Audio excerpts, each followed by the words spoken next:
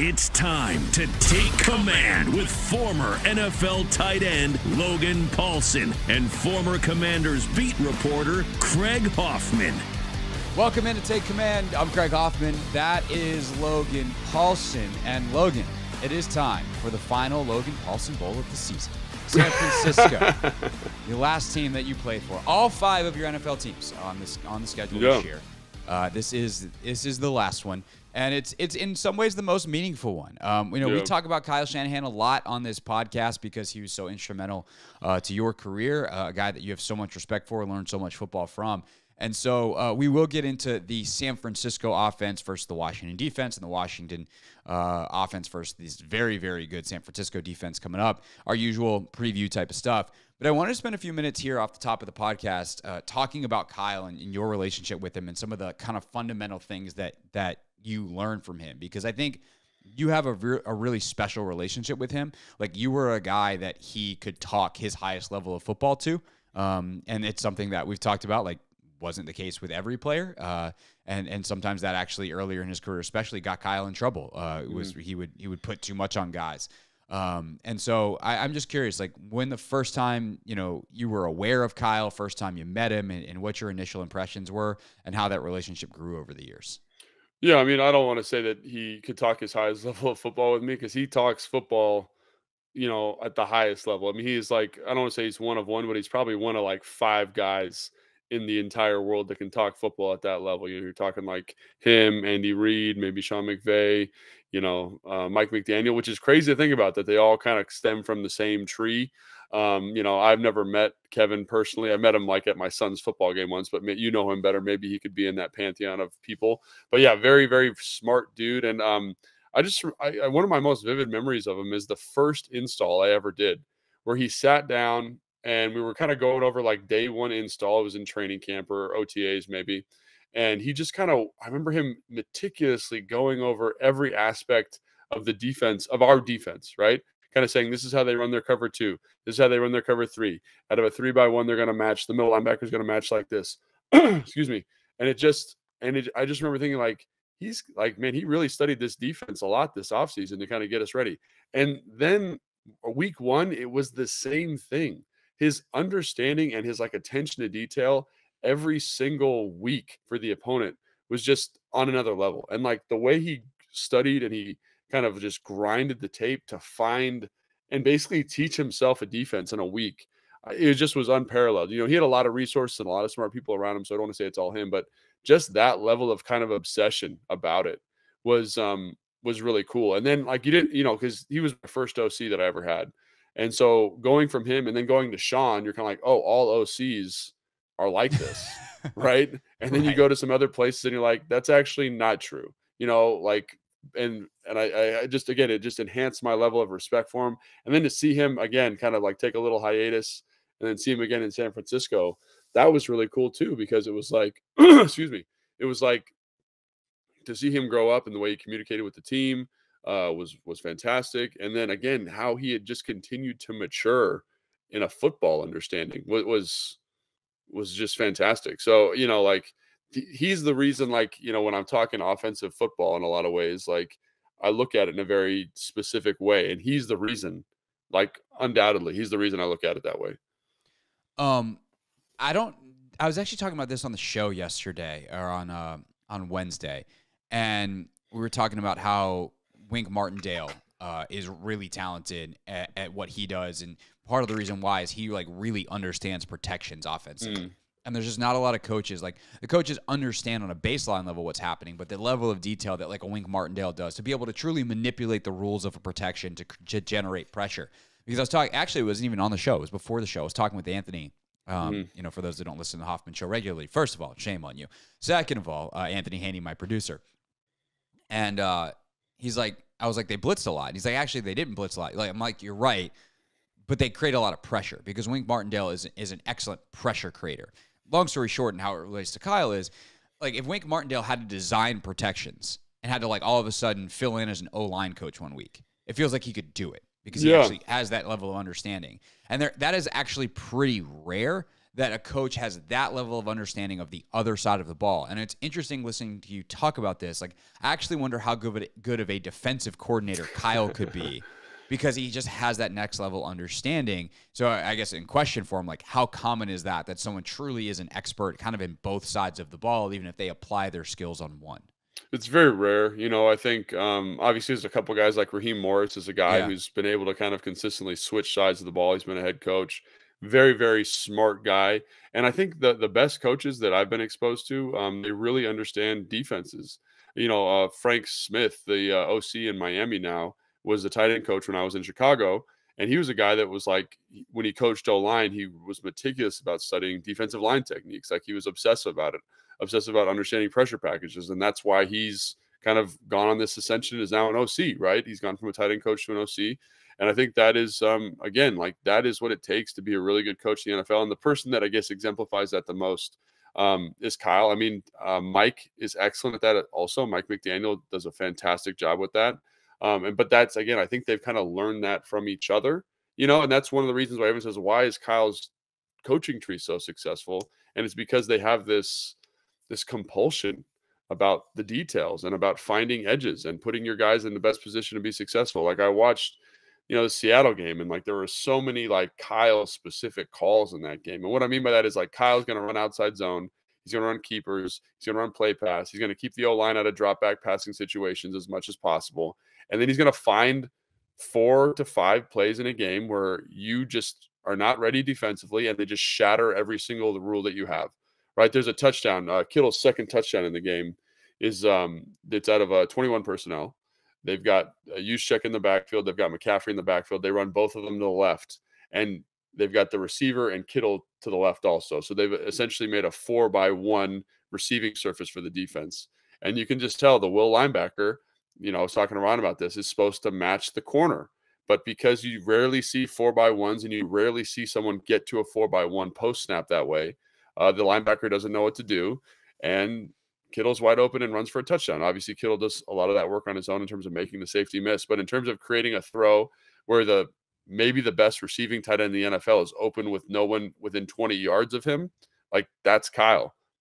George's first touchdown is composed in a very similar way, right? McCaffrey has a huge long catch against the Miami Dolphins. Again, the composition is very similar in terms of game planning, breaking rules, challenging the defense, right? So that's where Kyle is just excellent, right? And I think he's grown up in a football family, and football is very, very important to him, and it shows up in terms of his preparation. And he is very unique, and I count myself very, very blessed to have learned from him. And learning even just a fraction of his knowledge is a really cool, was really special. How did his communication skills grow over the years? Because that was kind of the criticism of him as a younger coach, was like, he was pretty gruff, kind of hard to get along with sometimes, because he had such a high standard. And that is sometimes the torture of genius. And we've seen it. Michael Jordan famously was this way, where he just like didn't understand why other people wouldn't put in the work that he did, right, and couldn't do what he did. And it's like, well, I would just do this. Why can't you do that? And it's like, because I'm not Michael Jordan. Like, you are. So how, and I think it's interesting you mentioned how there was kind of that distinctive leap that you took a hiatus from him, aka you went somewhere else. Kyle ultimately brings you back when he gets to San Francisco. So, like, how did his communication grow over the years, and how do you think that's helped him be an effective head coach, where he's now headed to the playoffs again? Well, like, there was this, obviously I was a young player, so my relationship to the staff is going to be different than when I'm in year 7. And I think it's important to acknowledge that. Yeah. But I think the thing that stuck out to me was, like, he was so in his own head early on. Like, you'd walk by him in the hallway and he wouldn't even acknowledge you. You know what I mean? Like, he was just thinking about, I felt like he was thinking about football every time I saw him, and he wouldn't eat. He wouldn't go down to the team meals. Like, he was obsessively, he was always in his office watching film. I think when I saw him, in year 7, when he was in San Francisco, his first year in San Francisco, like, he kind of had grown and understood the importance of the relationship side of it a little bit more, right? He understood, like, hey, what's up, Logan? How's your family, or what's going on? And, that was a little bit outside of his comfort zone, but you could tell, like, that's something Sean always had. Sean McVay. Yeah. He was Sean's always very, super very personable, special on that stuff. always very, like, remembers everybody's name. And that was something Kyle had to, like, work at and work on. And, you know, it was just cool to see that development, you know, and it kind of inspires you as a player to say, like, always be growing, like always have that student mindset. And that was something that he struggled with. And the way he kind of coped with it, I remember talking to him about it. I said, like, you know, what's the change? He's like, well, I knew I was going to have a hard time with it in the beginning. So and I'm remembering back, like, this is true. Every team meeting, he's like, I always centered it around film, which is something that I was really comfortable talking about. So I would kind of step back and let the film tell my story. And I remember defensive guys sitting in the meeting with their mouths like gaping, just amazed at how he knew the defenses, how he knew the rules, how he knew all this stuff. And again, that endears you to that population. And as he got more comfortable, he became that guy who could stand at the podium and be like, hey, you know, this is what we're doing this week, and kind of embody what his dad was so good at as a head coach. So yeah, that was really cool, man. It was just it's cool to see people grow. You know, it's cool to see people change, player, coach, whatever. And you know, I've just been very fortunate to see, you know, not only Kyle, but Sean and Matt LaFleur is another one, you know, Mike McDaniels, Frank Smith is another guy we just talked about, who just have matured, and what it takes to go from a good coach, a good position coach, to a coordinator, to a head coach. And that maturation has just been fantastic. And, you know, Kyle to me just showed a different path to kind of get to that head coaching position. How do you think he's matured from like a football standpoint? What is the thing that's different maybe now about what he does with the game plan versus what he did, you know, earlier in his career? So I think there was a little bit of like there was like a dogmatic approach to like the outside zone keeper, play action pass off of outside zone stuff that they did. Like, that's like what we did. That's what you did. That's what we died by. That was our sword, and we were good at it. And there's merit there. And then now I think when you look at what they do offensively, there's a lot more gap scheme stuff, a lot more kind of counter duo. They run quite a bit, which is something he was vehemently opposed to when I was playing with him my first stint in Washington, obviously. And so that maturation, I think I think the other thing that he's been really cool about is just understanding positionless football. Kind of, you know, you're a big basketball guy, understanding that getting guys that can do, like getting a running back in Christian McCaffrey. Everyone's like, why are you giving up so much draft capital? And I was one of those people. But then you see what he does for the offense, and he just like, he can play. You cannot match him the same way you can match a back. You got to match him like a receiver. Kyle Juszczyk is a tight end receiver, you know, fullback hybrid position, right? That can beat a linebacker one-on-one, can beat a safety one-on-one, right? And so understanding the flexibility that gives you, and then being able to kind of express that position flexibility. Deebo Samuels is another guy that does an excellent job of that. You just say to yourself, like, dang, even their kind of third string receiver Jennings, they use him at times like they would use a tight end. And he's a big receiver. He's 6'3", 215-ish, 220 pounds. But, you know, getting the right kind of guy that lets you say, hey, as a receiver, you're going to crack a defensive end. You're going to crack a linebacker. You're going to be in our run front, and having a receiver that's smart enough to do that, that's coaching, but that's also understanding the way football is going, you know, the way that he thinks football is going, and the way it allows his offense to develop. So that, again, has been cool, because, you know, to go from a guy who kind of says, like, this is the only thing that we need to do, to now someone who says, oh, no, we can incorporate this, and knowing when to throw certain pitches and knowing when to throw certain punches, I think has been a really cool maturation to watch from him. Last thing, I want to circle back to that when we get into our like more specific offensive preview, and the idea of scheme versus personnel, and the fact that Kyle, who may be the best schemer in the entire NFL, is like, yeah, you know what makes my scheme work better? Really good football players like Christian McCaffrey. But wrapping up the Logan Kyle tales, your favorite Kyle Shanahan story that you can tell on a podcast without getting either of you in trouble. Yeah, I'm trying to think if there's any, like, so, and I hope you'd be okay with me telling this. Like, so he's a guy that, and this is a story, this is going to sound like a bad story, but this is the thing that I absolutely respect most about him. He was so obsessed about football, he'd lose 15 or 20 pounds in a season. Like, he would forget to eat. That's how important it was to him, you know? And I just thought to myself, like, golly, like, do you want to be great at something? Like, you have to prioritize that 1000%. And so people ask me, like, you know, why didn't I get into coaching? That's something we talked about before on the show. Yeah. And I don't want to coach unless I can coach like Kyle Shanahan, a guy that just says this is the most important thing. This is like almost more important than living is this, and that is to find somebody and see someone with that type of passion and motivation and obsession is cool, and that's something that I always have a ton of respect for him about. Yes, but also official stance of the Take Command podcast. Please eat. Please eat. Kyle, Kyle and eat. everybody else. Yeah, to eat your food. I'm not saying, but I'm saying like, and he knows that. Yeah, but and like, it's something I think he's actually talked about. And so where, like, but he's had to become a little less obsessive to balance family and to balance his own 100%. health, and that's a challenge though when you have that obsessive personality like he does, and you're so good at it too, because it's hard because when you've spent the extra time and it's paid off, you want to continue to spend the extra time. But you also know in the long term, it's only so sustainable. Right. And it's something he's continued to find balance in. It's like that warrior mentality. It's like if you went all in on something, gave every ounce of yourself to something, like what's the result? And I think like everyone talks about doing that. Everyone talks about it, but no one actually does. Like even when I was playing, I was pretty crazy, but there was always a little bit of me left, right? That wasn't totally committed to football, right? There was always a little bit of space. And I feel like Kyle's one of those guys who's like, no, like, let's just go for it. And like, that's something that is space. Yeah. That like, this is it. It's football and football or bust. So that's something that I think is, that I've always respected about him. And a lot of people might think that's a weird story, but I mean, like, I have a lot of respect for that. Like, as someone who's just totally dialed in and like weaponized their mind towards a task. Yeah. That's a great way to put it. Weaponize the mind. And it is certainly done a lot of damage to NFL teams this season. Take Command podcast from Odyssey Sports. That's Logan Paulsen.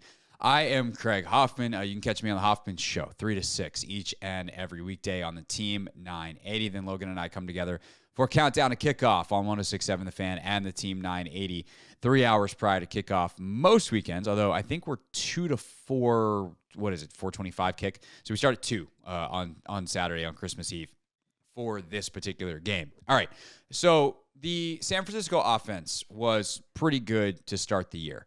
And then they got Christian McCaffrey. The first game they played with McCaffrey, they lost to Kansas City 44-23. He was barely there. He only had 8 rushing attempts in the game, had a couple of 2 receiving targets. He had been there for like 2 days. Then they played the Rams, Chargers, Cardinals, Saints, Dolphins, Bucks, and Seahawks, and they won every single one of those games. McCaffrey has been an absolute monster. Last 2 games, he's been over 100 yards rushing. He's had, against Miami, an 80-yard receiving game, another 67-yard receiving game against Arizona. And I was listening to Kime's podcast a little bit earlier today, and he had Nick Wagner, his buddy, who's a great reporter who covers the 49ers for ESPN, and he said that the 49ers offense has been averaging 8 more points per game since McCaffrey got there. What has Christian McCaffrey brought to this Niners offense that was already so dangerous and has just vaulted it to another level, even with Mr. Irrelevant Brock Purdy playing quarterback these last couple of weeks? Yeah. So I think the thing that it's another weapon for Kyle to utilize, and it's one of the most elite weapons at the position. You're going to be hard pressed to find a more dynamic receiving running back. So that gives you opportunity as a runner for him to be elite, but I think where he really separates himself is as a passer. What he can do on third down, what he can do from a mismatch standpoint. I mentioned the deep go ball that he catches against Miami. He catches a fade in another game. I forget which one it was, but just the ability to have a guy with that receiving acumen, that level of quickness, that level of understanding of coverage that is listed as a running back, that the defense matches as a running back. Like I was having a conversation with someone in the building the other day, and it's like everyone thinks you got to match him like a running back. You got to match him like a wide receiver, which was a crazy thing to think about. But that's exactly what you're getting out of Christian McCaffrey and what he brings in the skill set and the way Kyle utilizes him. He might line up in the backfield, but you have to account for him like that elite kind of receiver. So, I think that's what he does. He lets you steal possessions, lets you gain possessions. He finds explosive plays a lot of times through scheme, but also through understanding like you need a guy who can run a good choice route. Christian McCaffrey's elite at that. And Kyle Shanahan's offense, a lot of what they do on third down, not a lot. I'd say probably 30 to 40%. So a fair chunk relies on people winning in one-on-one situations, and you've got a guy who can do that consistently, right? And that's the same thing with Kyle Juszczyk and Brandon Ayuk, George Kittle, and you just add another piece in there. And so think about that: when Deebo Samuel's healthy, that's got to be one of the best skill position players in the NFL. Oh, it's absolutely filthy. The collection. I mean, the collection they have right now without Deebo. Nevertheless, what happens when they get Deebo back? It's really remarkable what they've done. And again, like, to circle back to the point we touched on a little bit in the opening segment, like the fact that Kyle isn't just like, give me whoever. Like the fact that Kyle is like, give me the best, and then I'm going to make us unstoppable. Like that is a credit to Kyle because of like the, I don't want to say humility, but like the understanding, right? It's a lack of arrogance, even if you don't want to go all the way to humility. But I guess it is kind of one and the same there, to say we are better when we have these guys, and we're not just going to rely on the fact that we can scheme people open. Because, can you scheme people open a couple times a game if you're a really good OC? Yeah, I saw it. I mean, when I was covering Jay's offense and some of those really lean years at receiver, they could get a high cross open 3 times a game like clockwork. Yeah. But they didn't have a guy when Jamison Crowder and Jordan Reed weren't healthy that could slip a tackle and pick up 20 yards on your basic play.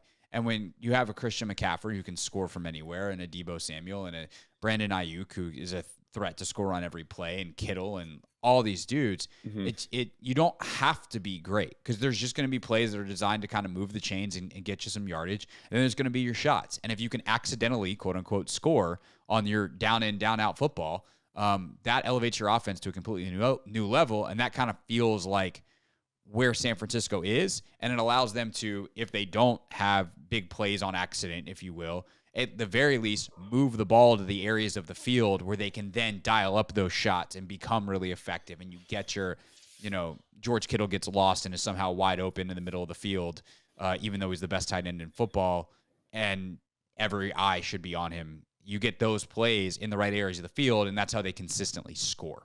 Yeah, and I think your hypothesis, your thesis there about good football players, or Kyle's thesis, I think is hashed out everywhere on every team this year. Look at the Philadelphia Eagles with the addition of A.J. Brown. Look at the Miami Dolphins with the addition of Tyreek Hill. When you get dynamic playmakers, it makes your offense more dynamic.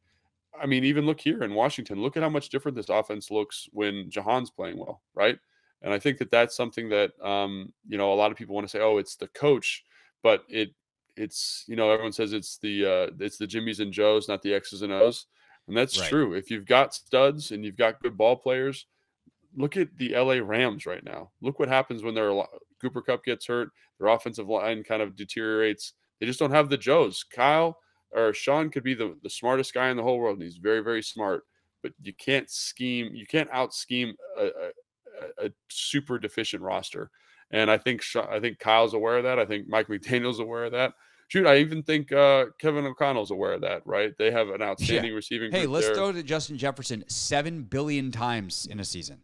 Right. And I think that's very astute, and I think it's the direction that everyone in the league is trying to trend, not just the really smart guys. Yeah, well, and the thing is, what makes, like, Scott Turner also understands this. The difference between Scott Turner and Kyle Shanahan in this regard is the discipline. Like, Kyle is going, and Kevin is like this, like, every single game, basically, Justin Jefferson. I think there was one where he had like 3 or 4 targets. But almost every single game, Justin Jefferson has 10, 11 targets. Christian McCaffrey is going to get his touch. He's going to get 20 touches in a game. Like that, there's no game plan that exists unless, and this is something that's worth talking about, they, pull back because they've already clinched the division. But if they're trying to win a game all out, Christian McCaffrey is getting 25 probably touches. Like in the playoffs, McCaffrey's going to get 25 to 30 touches. And it seems like that's not running. That's not running the ball. That's more as touches, right? Let's say 18 carries and 7 targets, right? We'll get 25 opportunities, maybe is even a better word. Yeah. And it feels like Scott has gotten lost a couple times this year in some of that. And also, I think the thing that is a differentiator is like a guy like Kyle will run his stuff. He's not going to try to get too cute Something, though, that he did as a younger play caller, I think, at times. Had too much on players' plates, tried to do a little bit too much. And that's something that we've talked about with Scott, is he's still evolving and is, relatively speaking, a young play caller. But specific to the San Francisco team, like, what are you nervous about, knowing how Kyle thinks, if you're Ron and Jack, of where they're going to attack this week, and what are some of the ways in which you're trying to load up to stop it? And by the way, we just have this breaking news as we're recording. You'll love this breaking news, so your podcast isn't instantly dated. But Chase Young is going to play this week. So Ron Rivera announced Chase Young is in against the 49ers. So you can wrap that into your answer if it's somewhat relevant. Right. So I think one of the things when I watch the offense with Brock Purdy at the helm, I think people see these big point totals and they think, oh, he must be slinging it all over the yard. They do a good job of insulating him. They run the football, play action, keeper game stuff. Very similar, and when you squint and look at it, kind of to the New York Giants. They're trying to make it easier for Brock Purdy to be successful, and that's where, like, the game plan specific targets come in, where they've cultivated this look and they say, Brock, the ball needs to go here. It will go here. We'll get it called versus the right coverage. We'll give you a check if it's not up. And that's how they've been executing. And so I think people think of San Francisco as one of the most dynamic offenses in the NFL. At least that's what I thought coming in. And it is, with Brock Purdy at the helm, they've shifted a little bit. The focus has shifted. They're trying to protect the young signal caller, Mr. I know everyone's heard that storyline. They're trying to keep him insulated as much as they can. So as a result, there's not this kind of super dynamic vertical element like you would get against Kansas City. Are they awesome? Yes. Are they a much different team without Deebo Samuel in the game? Yes. And so the focus, I think, shifts to Christian McCaffrey and George Kittle. And historically, this team has done really well matching up with both of those positions, running backs and tight ends. And when you think about Christian McCaffrey in Carolina last year, Cam Curl did an excellent job matching up with him. The problem, I think, with this defense and this offensive structure right now is that if Benjamin St. Juste comes back, that's a big deal, because I think he basically erases Brandon Ayuk. I think Brandon Ayuk is a good football player. I don't think he's a game-changing football player in the sense he's a hell of a third or fourth option. Yeah, probably even like Samuel and McCaffrey and Kittle are all available. Like he's their fourth best offensive weapon, which is gross. But like, if he's number one wide receiver, not your traditional number one. Correct. Like with him and Deebo, scary. With him as the number one, and then Jennings as their number two, it's kind of like, okay, it feels very, I don't want to say New York because that's a bad group, but it's kind of that. It's just, the teeth are a little bit less sharp. Mm-hmm. So the thing that I think becomes interesting is that how do you match up? You can't have Cam Curl on McCaffrey and on George Kittle. And real quick, Cam Curl didn't. We're taping this on Thursday. Cam Curl didn't practice today. So that's a huge deal. He's had an ankle thing, huge deal. There's a chance there's no Cam Curl, period, which would be disastrous. No, I won't say disastrous, but it'd be bad. Real bad. Disastrous is a good word, because it'll be disastrous. Because who matches up with people, right? And Cam's shown an ability to do that. And, if I was kind of going through the checklist, I'd say Cam Curl matches up with Christian McCaffrey because he's your number one. Maybe Defoe has elements of that. I think Jamin physically can do it, but obviously there's been times where he has kind of mental lapses in coverage. And then all of a sudden take Cam Curl out of that and say Defoe's matched up with Christian McCaffrey and Jamin Davis is matched up with George Kittle. I think both of those matchups favor San Francisco. So to me, that's a huge storyline. Can you defensively stop? Because I think this is really what they want to be. They want to run the football to set up play action pass, set up the keeper game, and then they want to work in these kind of specific play calls to get the ball to Christian, to get the ball to Kittle, right? And maybe one or two to Ayuk, but it's really the first two guys that I mentioned.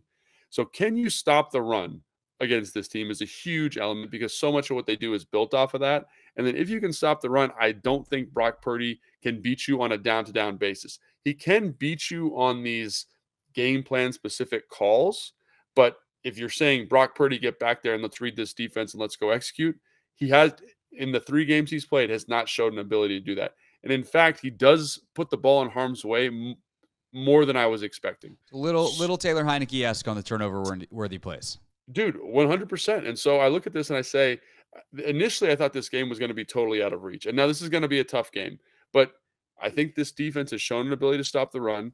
I assume they'll be motivated.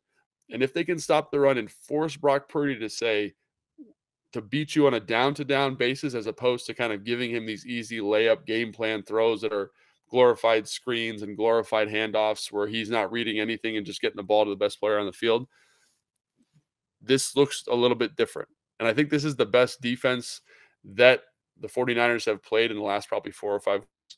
So again, those are things that I think are relevant and I think might change the complexion of this game.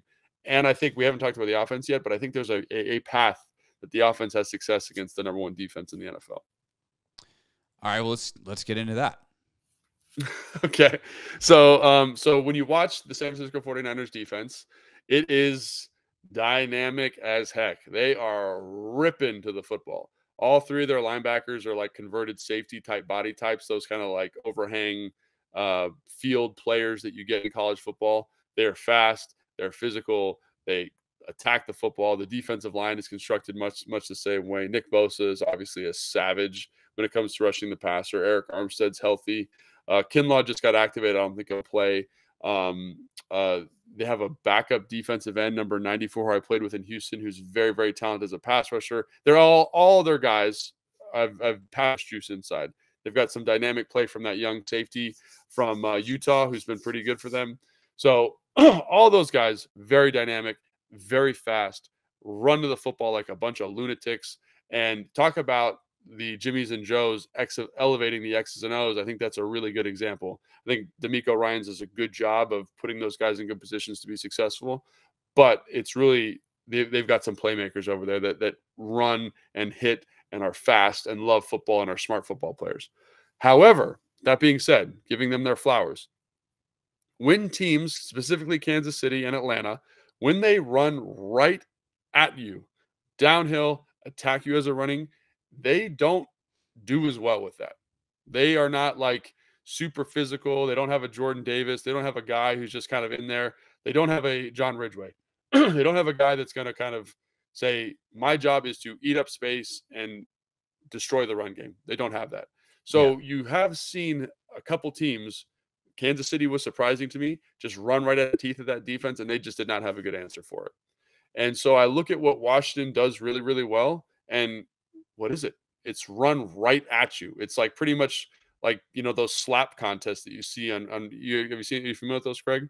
Like when people hold the tape. When they decide to activate ESPN the Ocho like 3 Yes. times a year. Yes. People are just slapping each other in the face. Like that's the game that Washington wants. And that's the game I think the 49ers, at least from the games I've watched, have struggled with the most. Like if you want to be cute and get lateral and try to get into space, they are going to hunt you down like a pack of wolves. But if you run at them, they struggle a little bit. Now, I have one reservation about this game plan, and is that San Francisco knows that. They know what our punch is. So what are they going to do? And then what's Scott's phase 2 going to be? Because Kansas City, they attacked him, like I said, but then they ran a couple jet sweeps off of that downhill action that went for big plays. They ran a couple play action shots, in addition to all the stuff that Kansas City does really well. So it's phase 1 is there. Like that's what you should be doing. Easy. Phase 2 is the stuff where you got to be playing chess with D'Amico Ryans. So I anticipate them running the ball a borderline absurd amount this weekend because I do not think Ron Rivera will take anything else. Like it was almost painful listening to Ron at the podium this week because it was pretty clear based off of what he's saying into the microphone that he wasn't happy with the offensive game plan last week. And I'm just like, you're the head coach, man. Like at some point, can you not get on the headset? I mean, it seems like it happened to a point at halftime where he was like, Scott, come here. You remember who we are? Cool. Go do that. Go get him, partner. Like, and it just, I don't understand how they got to, 8:20 last Sunday night against New York with that game plan without Ron going like, hey, actually, let's not.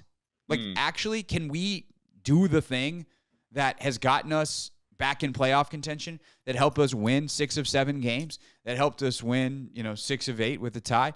Like, if we could do just a little bit more, probably would have won the Giants game. Like, can we do all of those things? And they go out and they lose 20-12 because they blow the game in the first quarter, kind of.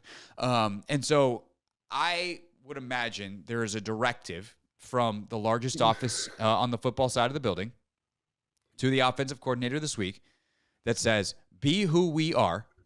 Please, for the love of all things holy, whatever deity it is that you believe in, run the football. Yeah. And then it gets to that phase 2. And then it gets to like, okay, that is what the basis of our offense is going to be. Hopefully then phase 2 kind of falls into place. Yeah. And you get back to some of the things that have been really effective for them. Some of those jet sweeps off of duo action if they're going to run them, as opposed to trying to pull guys all over the place and do things that they're not good at and they haven't repped. Hopefully the play action off of duo can get the chunk yardage to Terry McLaurin and to Curtis Samuel and Jahan Dotson. Maybe if we're lucky, the tight ends will even get involved this week, but let's not hold our breath. Maybe that's phase 3. But if you can get phase 1 and phase 2, the other thing that does is eat clock, and it puts a little bit more pressure on Purdy in that offense and a little more urgency, because you're not just getting the ball back quickly, going out there, taking your time, scoring. Like, each possession becomes a little bit more precious, and maybe that forces Purdy into a mistake. Or it magnifies, right? Like, if Purdy happens to throw you one, it makes it that much more important because there's a premium on each play, on each possession, because there's less of them to be had. So I think in all accounts, like, that makes a lot of sense. It also seems like the only viable option, because if you try to get crazy against this team, like, you're not as talented as they are. They're going to beat the tar out of you. And you also don't want to expose Heineke, which also, by the way, is something we should quickly talk about. Then I want to spend the last segment of the show quickly a little bit more on Chase, and then I want to talk about the Pro Bowl guys as well, the years that they've had. But to kind of wrap up this centralized preview portion, like, how short do we actually think the leash is? And, like, if they've only scored 3 points at halftime, are we talking about what this game plan looks like with Carson Wentz as opposed to Taylor Heineke? Because I very much, like, personally, listening to Ron, I think that's where we're at. And I actually think that if Taylor hadn't scored on the opening drive of the second half last week, we would have seen Carson last week. Interesting. Yeah, I don't think I would be reluctant to put Carson in this week at all, just because I think this defense eats quarterbacks like Carson.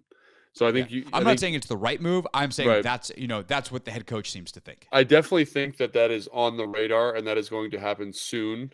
And so, like, if Taylor comes out and struggles versus the 49ers, I guarantee you see him versus Cleveland, because Cleveland's defense is not as good. And you kind of want, in some way, to validate the decision of bringing him in. And that would be the best way to do it, in my opinion, is to kind of say, Taylor, sorry, like, this defense is really good. Good luck. Have fun out there.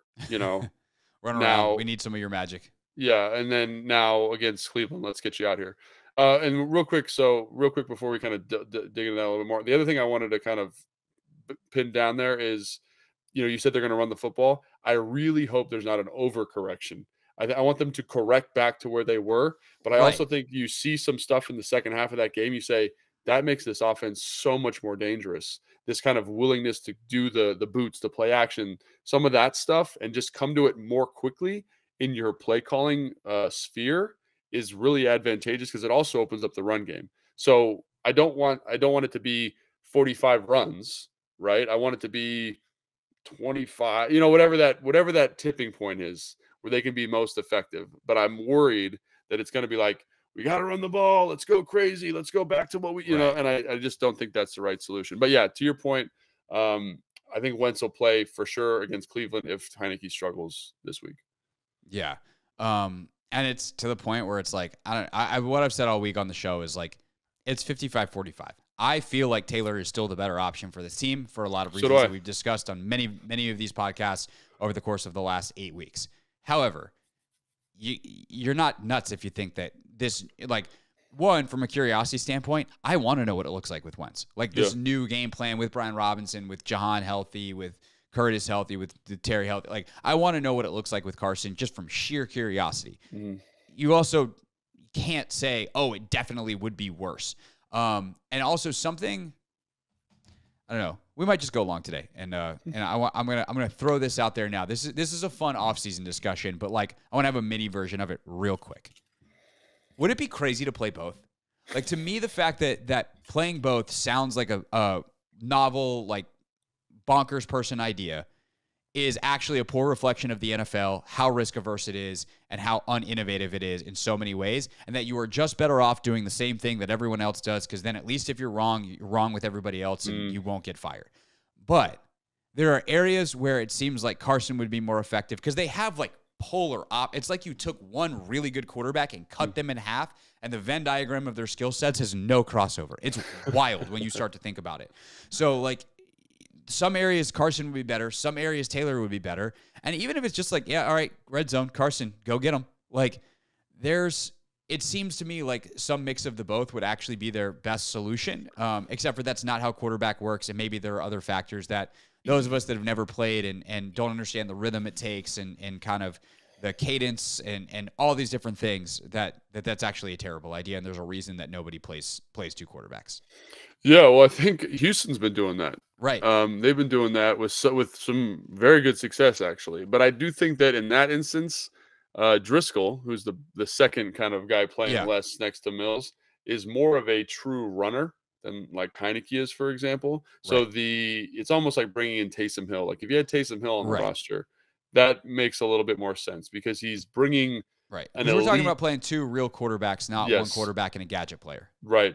And again, like Driscoll's playing quarterback for them, but his package is very like zone read centric, and they'll throw 10 passes, 7 passes a game, but it's a very different type of pass. So I think there is merit to that, and I think teams feel comfortable doing that because of the value add you get from a running quarterback. Here, I think you're asking a position that's really defined by rhythm and flow to kind of chop itself up. And I don't, that's why teams are always reluctant to do that because I remember a couple of years ago, they did this with Matt Leinart and Kurt Warner. Like Matt Leinart played the 20-20 mark and then Kurt Warner played the red zone.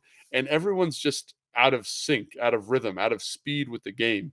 And, you know, as being a rotational player, even playing tight end, there's a huge element of just finding your flow and finding what the opponent is doing, finding the cadence and kind of speed of the game. And it's really hard to come in on a moment's notice to play even a position like the blocking tight end is really challenging to do. So I can only imagine that it's really, really, really challenging for the quarterback spot. And then you're really not getting, you're not doing any favors to either one of the players, and you're not getting the best look in terms of evaluation of both of the players. So I'm not saying that they won't do it. I'm not saying it's a bad idea. I just don't think it favors the guy. It doesn't favor the evaluation in an advantageous way. We should do off season wacky ideas like that podcast. We just take some like super innovative, maybe even potentially stupid ideas and dice them out. But it is something that I've thought about this week, and the fact that it is such a hard immediate no. I think is actually a bad reflection on the NFL, even if there are legitimate reasons why the answer should be no, and there's a reason why the conventional wisdom is there in the first place. Take Command podcast from Odyssey Sports. I'm Craig Hoffman. That is Logan Paulson. All right, quickly, Logan, let's react to the breaking news of Chase Young that he is going to play, and then we will get into a quick synopsis of each of the Pro Bowl guys' seasons because they deserve that love and deserve the shout out on that. Young playing. Big deal, not a big deal. Like for this week, obviously it's a big deal in the grand scheme. We get to finally see him and get to kind of resume the evaluation of what they do with this D-line moving forward and how big of a part Chase can be. But in terms of the rest of this season, like how big of a deal is it that he is going to play? I mean, like you said, in the grand scheme of Commanders' history and team building, it's gigantic. It's good to see him back out there. I think it's good that he's getting some reps this year as opposed to waiting till next year. Like I was kind of getting nervous that he was just going to say, I'll just punt and wait till next season. So for him to get some of the rust off, for him to do some of the playing this year, I think is good. It's good for him. And especially if he's healthy and he feels right. You know, he had the meeting with Andrews. Andrews said he's good. Everything seems good. Excellent. Let's get him out there. In terms of his impact this year, I don't think it's going to be anything dramatic. I would imagine he's going to play between 10 and 17 snaps, maybe 20, probably not even that many. You know, I don't know if he starts even. Like that'd be an interesting thing to kind of look at from a practice standpoint this week. Yeah. But I just can't imagine him, you know, having a huge contribution after not playing for a very long time. Now he's a physical freak. He's gigantic. He's fast. He's everything you want from a genetic potential standpoint, but he hasn't played football, and I think he hasn't. Here's what I would say though: like I, no one will ever admit this, but I think Chase Young watched Kayvon Thibodeau last week and went, "Bleep it, I'm playing." Like there was some part of him that just went, like, I can do that, and it's time for me to go do it.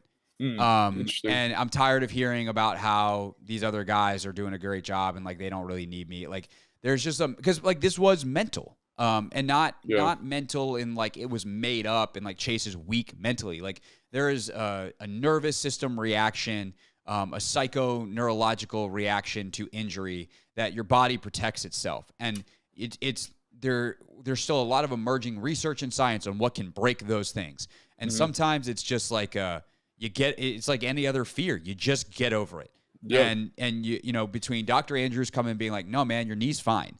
And him watching Kayvon Thibodeau, like I wonder if Chase kind of mentally got to a breaking point where he was just like, I'm going to go try this. Screw it. Like I'm ready. And with that, I would say, do I expect him to have a massive consistent impact? No. Do I expect him to make some mistakes? Absolutely. But if he can make one play like Kayvon Thibodeau did last week, the strip sack type of play, he could have a massive impact on this season.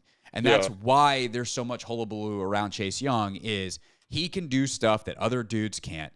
And even if down in, down out, he may not be as good even as James Smith-Williams or Casey Tuhill or F.A. Obata because they play with a consistency and a discipline that Chase has not necessarily shown so far in his professional career.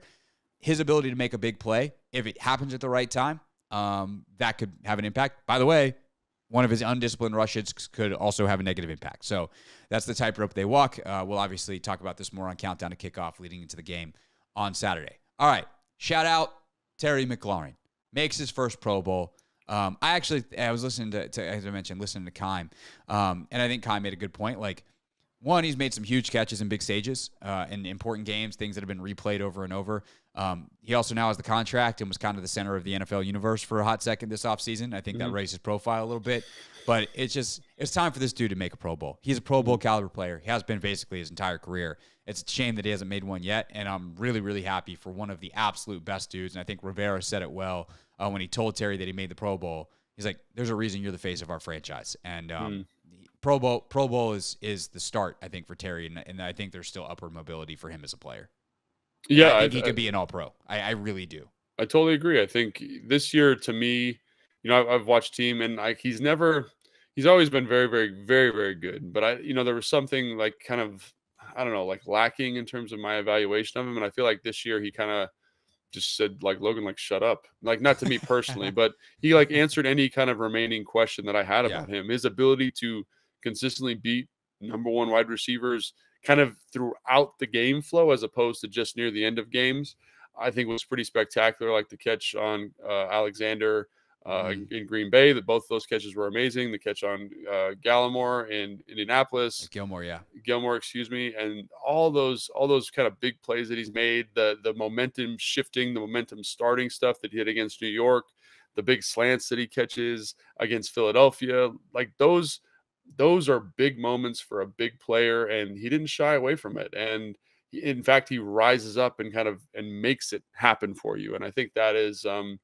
that to me has been the biggest difference in this year for him. And I'm sure he's done stuff like that in the past, but in meaningful games, in big games, for him to make the plays that he's need to make against Slay, against Bradbury from Philly, like those are special moments. And to elevate the play of a kind of a subpar quarterback, is also something that is a testament to him. Well, it also shows you how much winning matters. Like you can't make big plays in important games if you never have important games. And they've had important games. He's made big plays in them. All right, next stop on our Shout Out City tour, Jon Allen. Heart and soul of this defense, continues to just wreck games, make huge plays. And talk about clutch plays, too. Like, he's made a couple of really big ones. I think Payne has probably had more clutch plays. You think about the tip ball, game-sealing interception in the one game.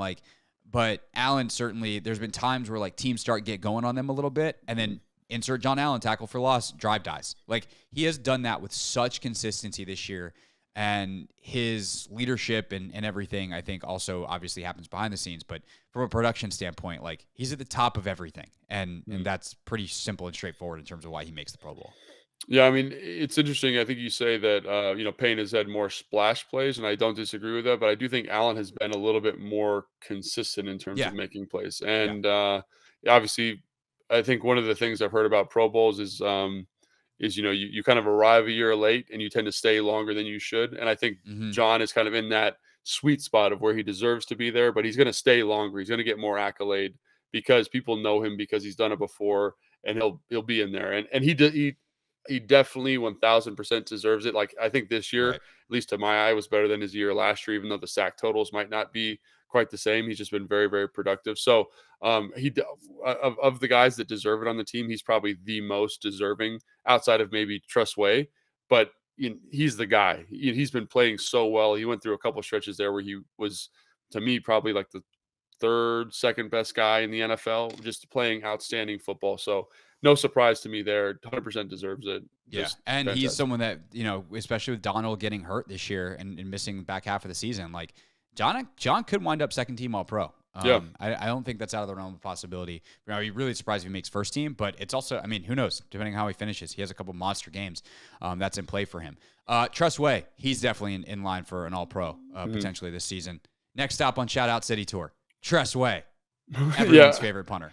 I mean, he's just been so consistent, and he came in when I was in my second or third year here, and to see again a guy who's just matured and grown and gotten better every single year, and how he's added clubs to his bag in terms of the directional punts and the stuff that he does in the kind of in the touchback situations is again like a testament to a guy who's just consistently getting better. And I think Tress would be the first to tell you, like, he benefits a lot from some decisions they've made from a special team standpoint with Christian Holmes and Percy Butler and Ken Sims and Jeremy Reaves, just covering kicks and doing a great job there. So he'll tell you that those guys help him out a lot, but he does a lot of special stuff as well. So I think, he'd again be the first to tell you that is a team, a team kind of award, but he is a guy that has continued to build himself up every single year. And last but not least, man, what a really cool moment. The video that the Commanders put out when Ron Rivera tells Jeremy Reaves that he is the special teams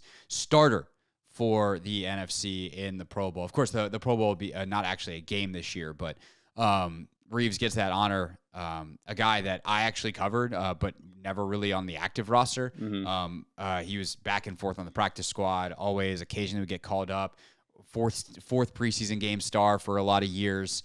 And then he kind of like the crazy thing about Reaves is he was stuck behind a guy who was very, very similar in DeShazer Everett. And now obviously DeShazer moves on in the offseason following the terrible tragedy that happened with him at the end of last season. But similar, like not quite NFL caliber to play consistently at safety, but very, very close and continuing to improve. And in the meantime, an absolute terror on special teams. And seems to be just a phenomenal guy. I would love to dive more into his story. Ron talks about how your mama would be proud, and as Jeremy's breaking down. And so I don't know the full story there, but looking forward to learning more and going into his backstory. I'm sure there'll be stories written about him.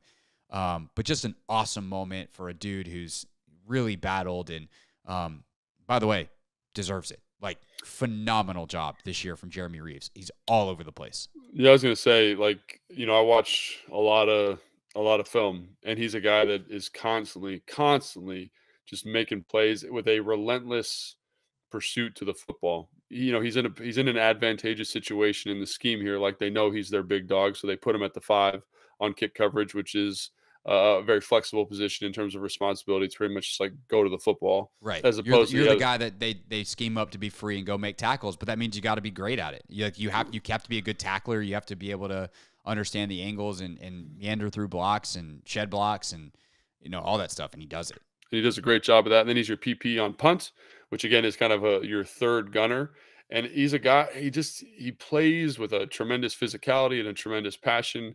And it's really cool when a guy who has taken the journey that he has from a practice squad player, because having been in the league, like, how hard it is to break a perception about yourself and go from a practice squad player to the 53-man roster. So for him just to do that is cool. And then for him in this year to kind of say, I've earned the right, through outstanding special teams play, to be a Pro Bowler. I mean, holy cow, like, that's fantastic for him. And like I said, like, when you watch the film, he's very deserving of it.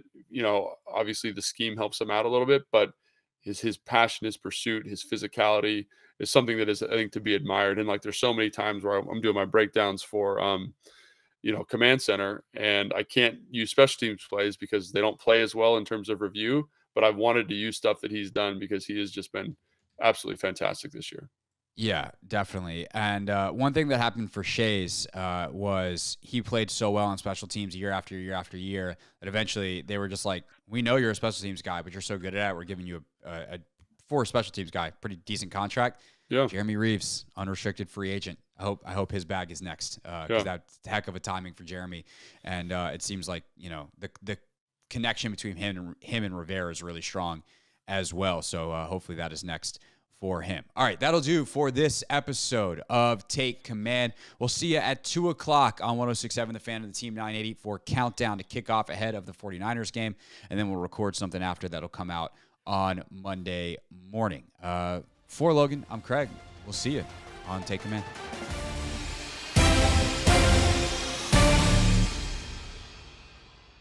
Thanks for watching this clip of Take Command. First, why don't you like it? It lets other people know that it was good, and then they should watch it too. And Logan, we have a new exclusive home for full episodes. We do. 106.7 The Fan's YouTube page. Go check it out and please subscribe.